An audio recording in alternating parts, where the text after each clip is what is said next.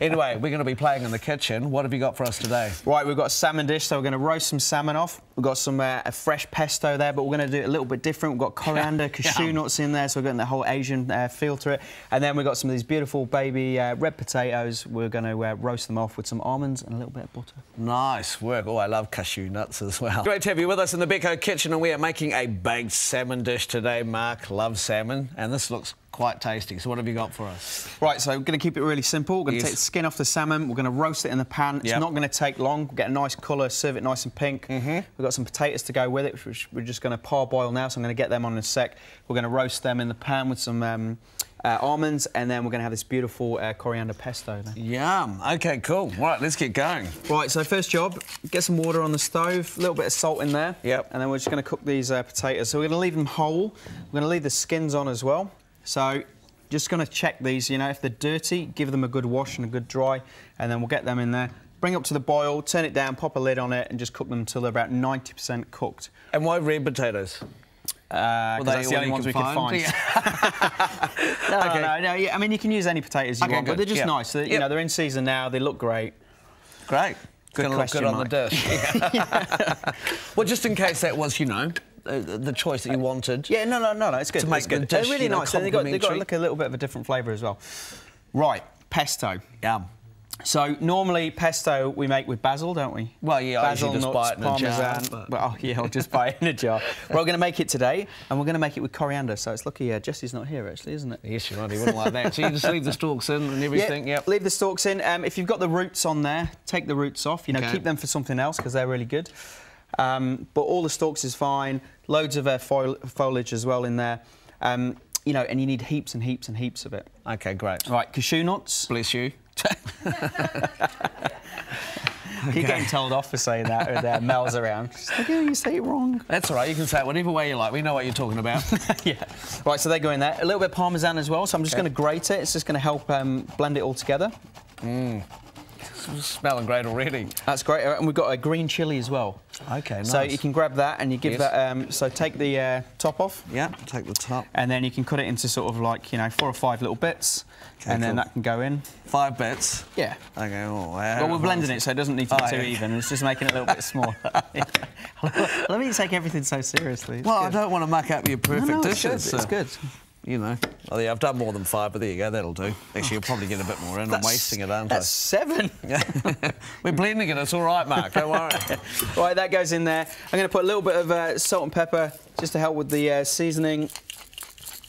OK, this is great making it fresh. I like this. Yeah, it's good, and it tastes so much better than a bought stuff. Right, we're going to put some oil in there. So normally we'd use some olive oil, but we're going to use some rice bran oil now. OK, nice. And why do you think that is? Flavour? Healthier. Well, no, healthier is good. Yeah. No, so if we use olive oil, you're going to get that sort of olive oil or Mediterranean feel to it. Okay. You know, we really want to sort of get a nice impact of the chilies in there, the really fresh coriander flavour. So we're using like a less flavoured oil. OK, great. So blend it up, and then keep adding oil to the consistency what you want. So you can see it's sort of loosening up. Oh yeah. Oh, the aroma coming from that is incredible. That's it. And then we'll give it a stop, we'll give it a scrape down, and we'll give it another little blend, and then we're probably about there. So you don't want to blend it too much, though, do you? Oh, you want a little bit of texture in there. A little bit of texture, I'll give it a bit more of a blend. You don't want it like fine soup or anything. No, you don't want it a soup. OK. And you're going to taste test it? Yeah. Good. Always taste test it. And if you need to, add salt and pepper. Are you happy, chef? Needs a little bit of work. Needs a little bit of work. Well, that's all right. A little bit of salt, pepper, and a little bit of lemon juice as well, and that's just going to lift it. OK, great. Well, cool. We'll carry on here in the Becco kitchen very soon, and we'll get that salmon going perfectly as well. OK, right. We're back in the Becco kitchen, and we are about to crack into the salmon and the potatoes. So you've parboiled these? Yep, so we parboiled them, so they're nearly cooked. They're just holding the shape. Just give them a nice dice. I've got a pan on over there, which is just warming up, so you can pop a bit of oil into that. OK, give me the old alpha one. Here we go. And then we're going to roast these. So nice hot pan. Yep. Pop them in. You want to hear that sizzle. I can hear the sizzle, sir. That's what you want to hear. Cool. And then all we want to do now is just get a nice colour on them. OK, great. You know, so the heat in there, by the time we've got a nice colour, the potatoes are going to be nice and crunchy, nice and cooked. A little bit of salt and pepper.